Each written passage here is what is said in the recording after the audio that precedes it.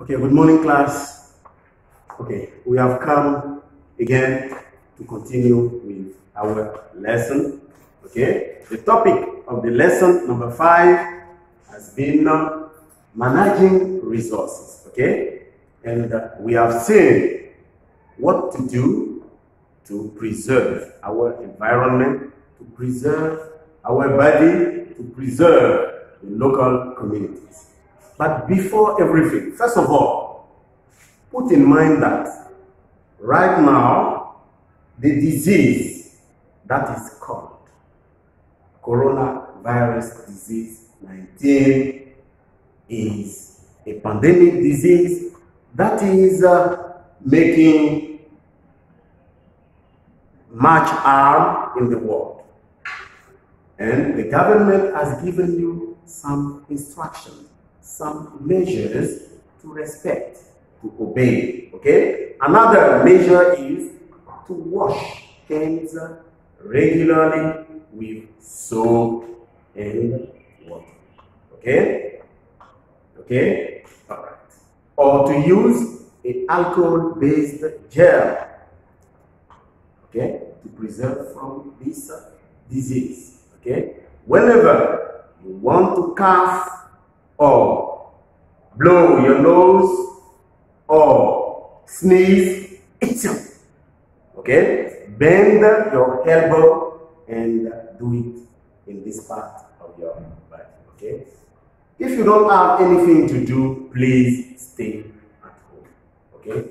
Avoid gathering, avoid crowds, avoid, okay, manifestations and demonstrations, okay? Okay. We continue, okay? So, managing resources. The second part of our lesson is writing, okay? In the first part, it was about reading. And the second part is writing. And I give you a topic.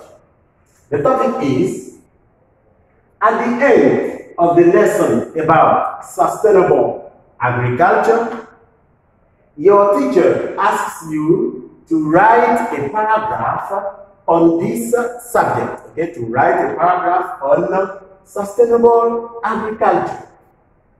The following ideas can help you, okay?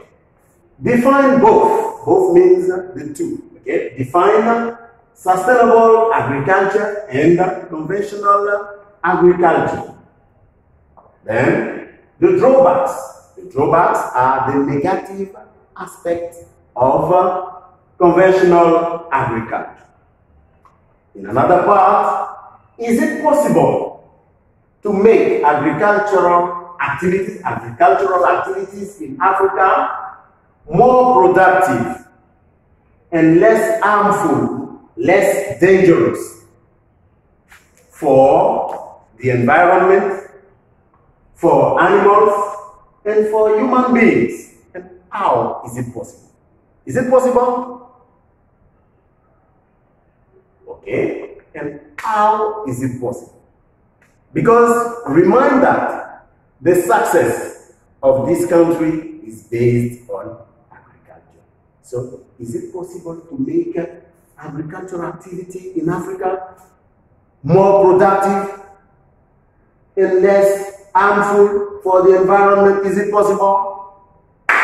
Okay. To tackle this subject, don't forget that any paragraph, any job, any writing paragraph needs 3 parts. An introductory part,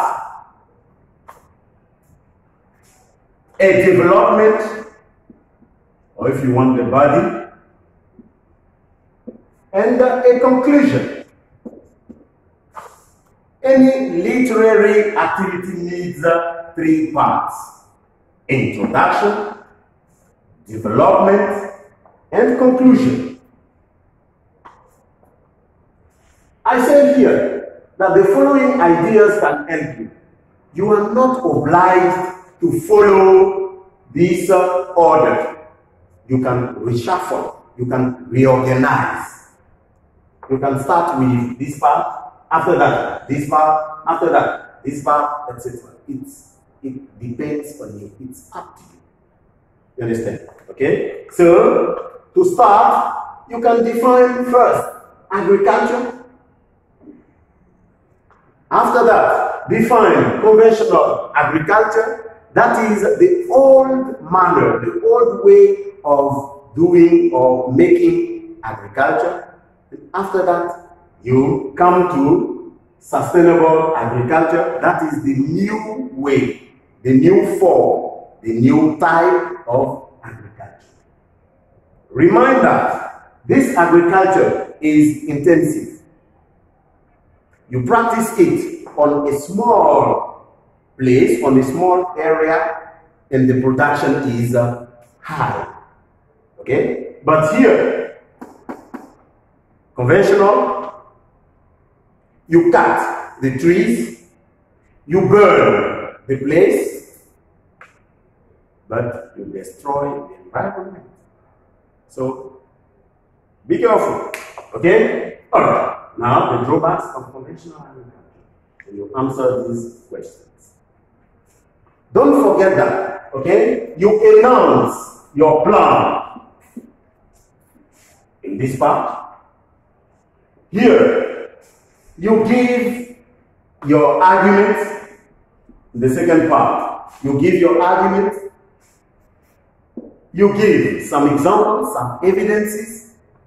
You give some details, some explanations. It depends on you. And in the last part, that is the conclusion, don't forget, you summarize. Summarize means you make a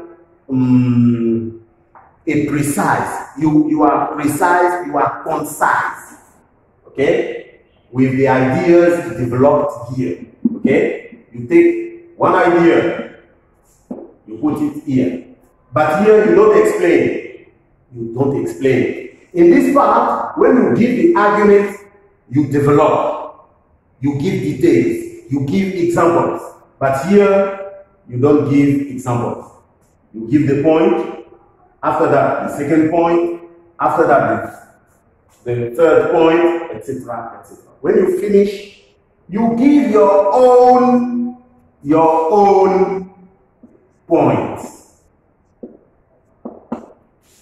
It means your personal idea about this subject. Do you prefer conventional agriculture or do you prefer sustainable agriculture? Okay? Don't forget, in the conclusion, don't forget to give your own points. Correct? You do it at home. You do it at home. And the next time, we are going to correct it. Thank you for listening. Thank you, dear student. Stay at home if you don't have anything to do. Respect the instructions given by the government and see you very soon. Thank you. Okay, dear students, we come again for our lesson, managing resources, okay? Because we have to preserve our resources, natural resources and mineral resources, to avoid pollution. Okay? Because the ozone layer protects human beings. If you destroy the ozone layer with pollution, it is very dangerous, it is very harmful for our society. Okay? Okay, today we are going to speak of something. Okay, let me give you this sentence. If she comes early, we will go out. Dear student, tell me, this sentence, is it the expression of a regret or is it the expression of a condition?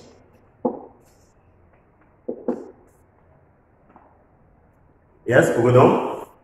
It is yes, okay? It is the expression of a condition, okay? It is the expression of condition.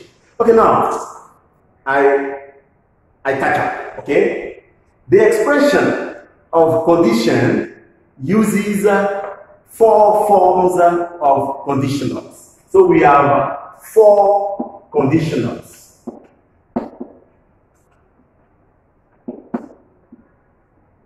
We have the 0 conditional, the first conditional, the second conditional, and the third conditional. So to express the condition, we use conditionals. And the conditionals are of 4 forms. The 0 conditional, the first conditional, the second conditional, and the third conditional. But you are in terminal, so we are not going to deal with 0 conditions because it is too simple. Okay? Today we are going to see the first conditional, the second conditional, and the third conditional.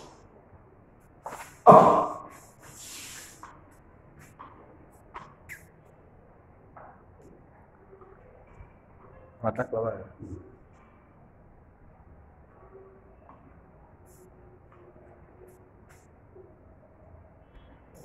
Okay. As you can see on the board, language function expressing conditions. Okay? Alright. The structure is the first conditional, the second conditional, and the third conditional.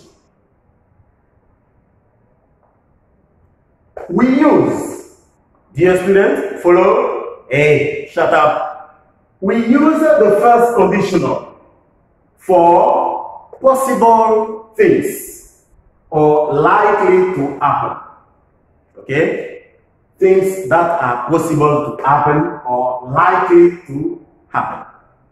And the structure is if plus present simple plus will or won't plus verb. If plus present simple plus will or won't plus verb. Now you can see if plus present simple plus will or won't plus verb. I'll give you an example.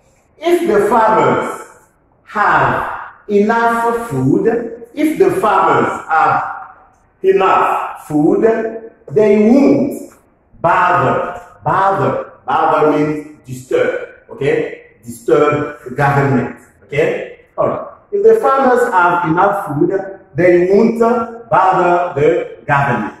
If plus present simple plus will or won't. Okay? Won't is the negative form of will. Okay?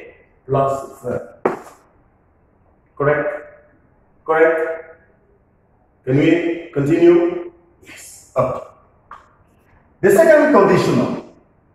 The second conditional is used for activities that are imaginary or unlikely to happen. Imaginary or unlikely or impossible. Impossible to happen. The structure is if plus past simple is pretend. Okay? If plus past simple plus would or wouldn't plus verb. Okay? Okay, dear student, follow. If plus present, the first condition, if plus present simple will. If plus past will becomes would. You understand? You understand? Present, past, present, past, or future, past. Okay? Will. Okay. If plus. Example: if they used fertilizers.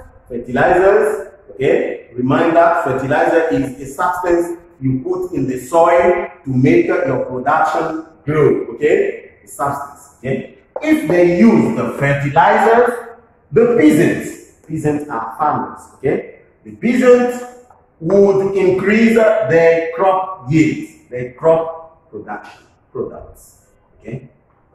If plus past or preterite, would plus verb. And we have the third conditional. The third conditional is used for the actions that, for imaginary actions that did not happen in the past.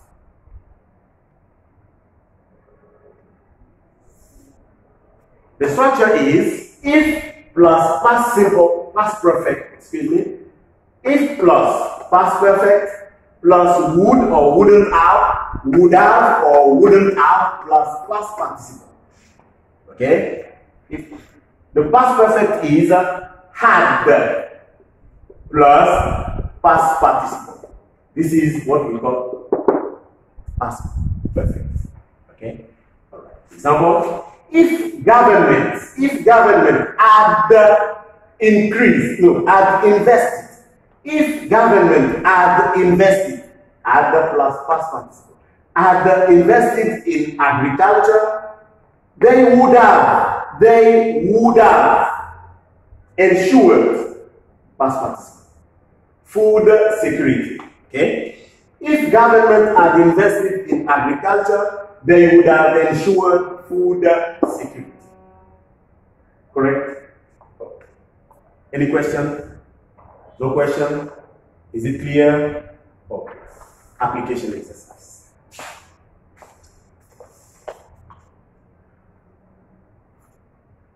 Dear student, this exercise is in two parts, okay? First, you complete, and then in B, you decide. Complete the following sentences with the correct verb forms. Example, number 1 is boil.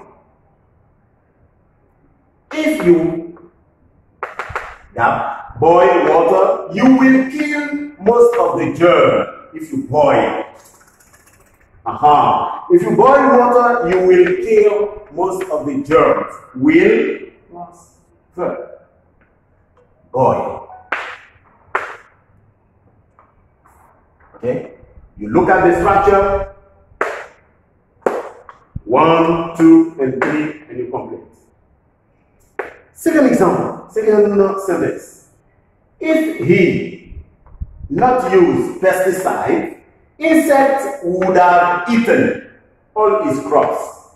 I look at rapidly. Would have. Second sentence. Would have eaten. Oh, would have eaten. Would have eaten. So here it is past perfect. If he,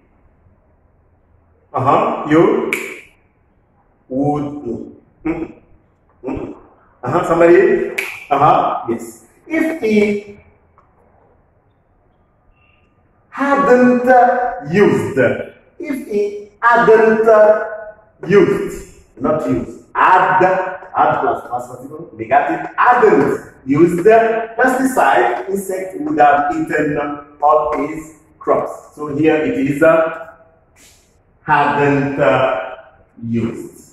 Hadn't used. Okay. It is hadn't used. Number 3. How would you make a living if you not have a farm? How would you? When I look at the structures, number 1, number 2, number 3, would make. Okay? So, how would you make a living if you didn't have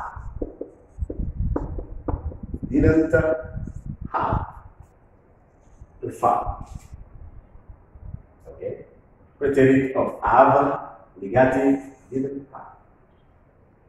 Number 4, he sell his land if they offer him a price. If plus present, He will sell. He will sell. Okay? And number 5, if I were you, I grow some crops for food. If I were you, I grow some crops for food. If plus preterite. If plus preterite would. Okay. I would grow. I would grow. Okay? Okay, dear students, okay? Listen carefully.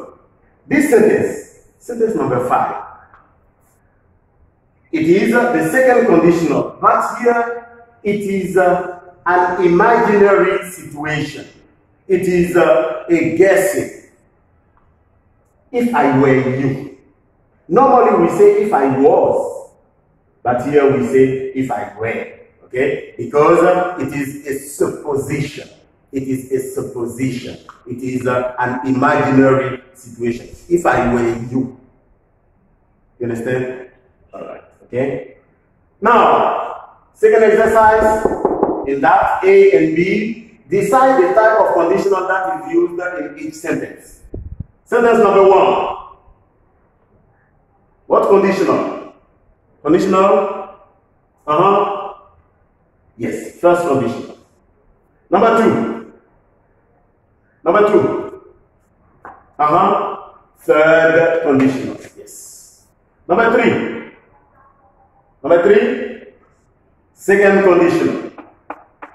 Second conditional. Number 4. Number 4. First conditional.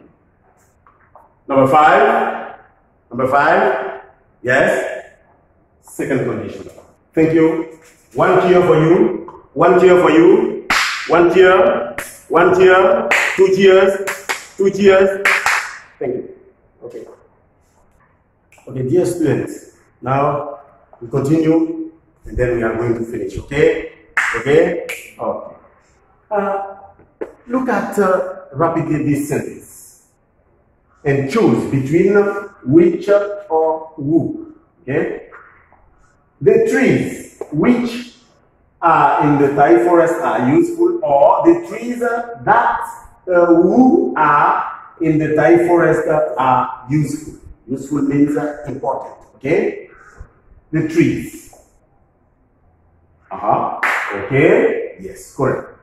The trees which, because which is used for objects and who is used for people, for persons. Okay? Alright.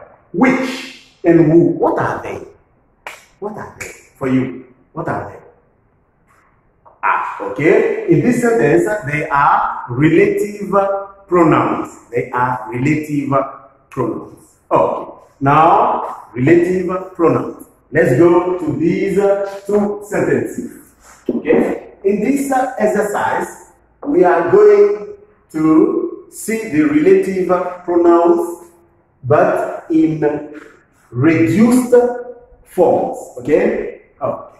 So, how to use the reduced relative clauses, relative sentences. Okay? Alright.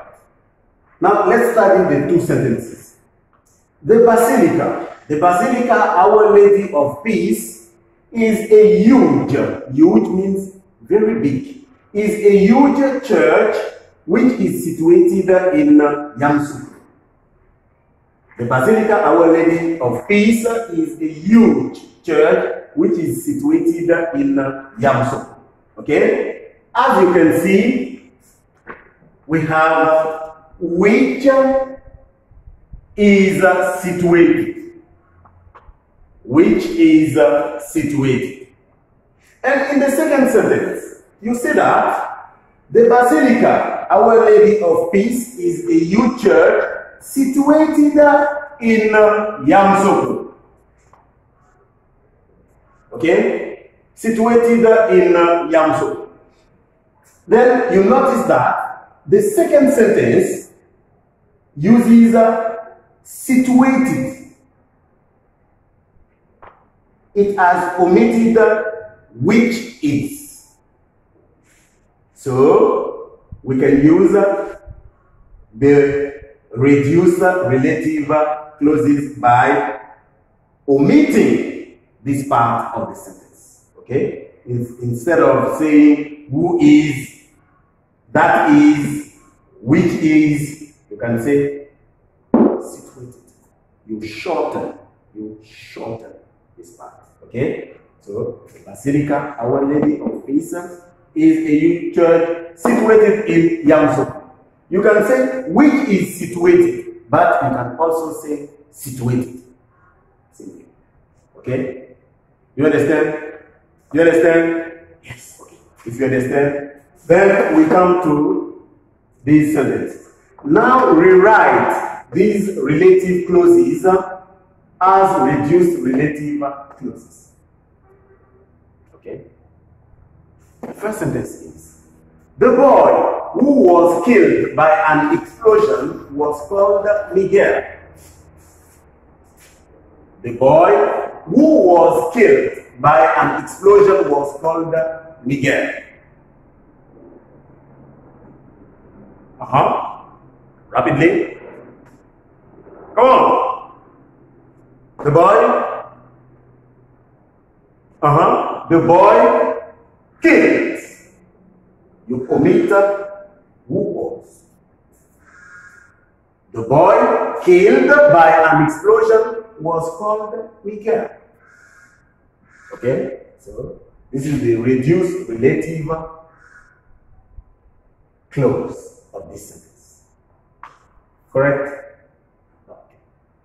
The young boys, second sentence. The young boys who are wearing hats are budding artists. Budding artists are new artists. Okay? New artists. They are not well-known artists. Okay? Okay? Okay.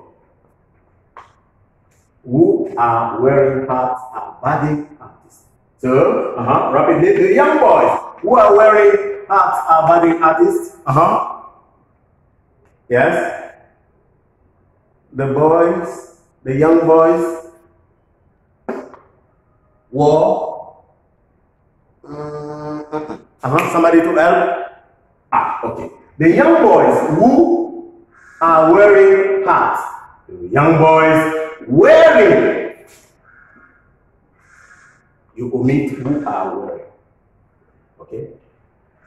Number 3. Many children who work in mines do not live longer. Who work in mines. Mines. Okay. Mines.